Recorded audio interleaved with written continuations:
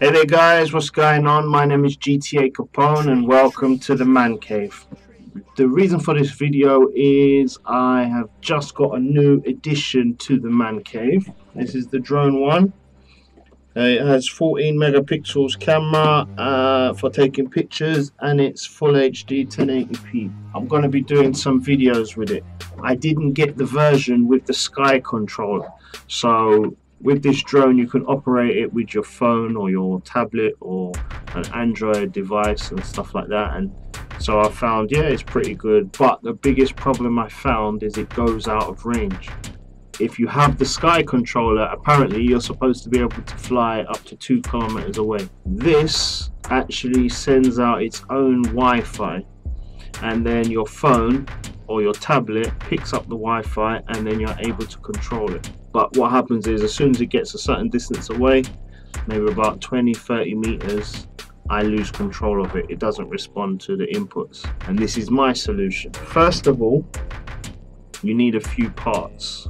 You need your Bebop drone, a Netgear, well, you don't have to have this particular one, but this is a Netgear Universal Wi-Fi Range Extender. This model is the WN2000 RPT version 3, a high energy 11.1 volt 96 amp maximum continuous discharge battery.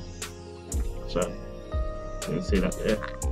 The reason why I picked this one, because most range extenders they will have a plug on the end which you plug into the wall, and you need to be able to power this. What I've made is one of these.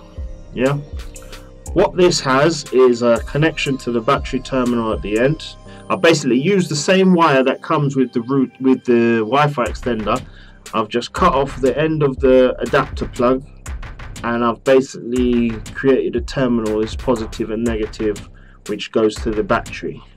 This goes together like that. Okay, then what will happen, I put some Velcro strips on the back of here and a Velcro strip on the back of here, and so that basically sticks to that there like that.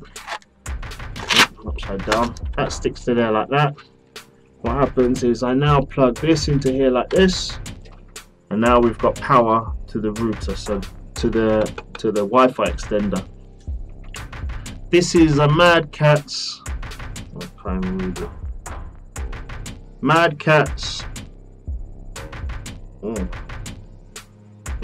controller. Anyway, one of these screen. I'm using my iPhone. This is an iPhone 6 Plus, so I'm going to be using this as well. This is transmitting to this, and then this is transmitting to this.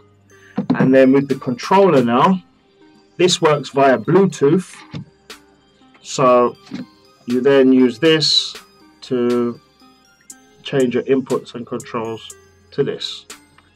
Okay, so let's put it all together and test it. This is the battery that comes with the drone, and the battery, basically you got that terminal on the inside there. It's a bit fiddly, so you put, so I'll try and do this in the screen.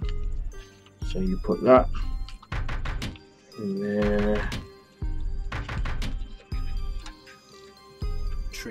that goes in there like that. Okay, so that connects up in there like that. Then what happens is you make sure your tab is out, and you basically slide your battery up there like that, hold that in place. Right, what Parrot have done is they've given you Velcro straps, so you basically strap the Velcro there like that. For some reason they didn't make it so the battery holds, but apparently the Bebop 2, if you want to get that one, that doesn't have this Velcro strap. So you basically feed that through there, hold your tab at the top there, feed that through there, and you pull that tight and strap it there like that. So your battery is now secure. Okay, so that's now on there like that. Then what you do, well, I've done this already. Your battery is connected to there. Then your Mad Catz controller with your iPhone or whatever you're going to use. You now put that on top of there. Oops, like that. Right. And so there you have it. There you have your controls to fly your craft like that. So this is what that is seeing right there.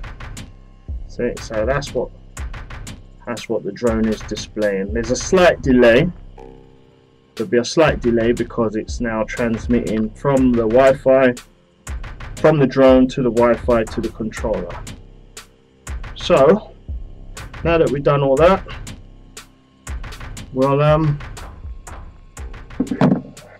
go outside and we'll test it.